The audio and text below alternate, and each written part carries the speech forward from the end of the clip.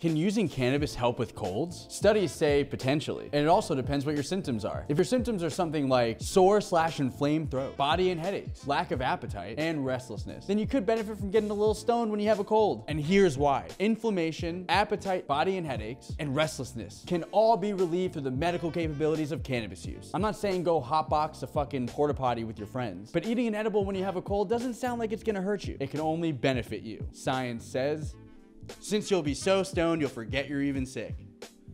Thank you guys for watching. I'm Jeremy with Dank City, and that was your cannabis news of the day.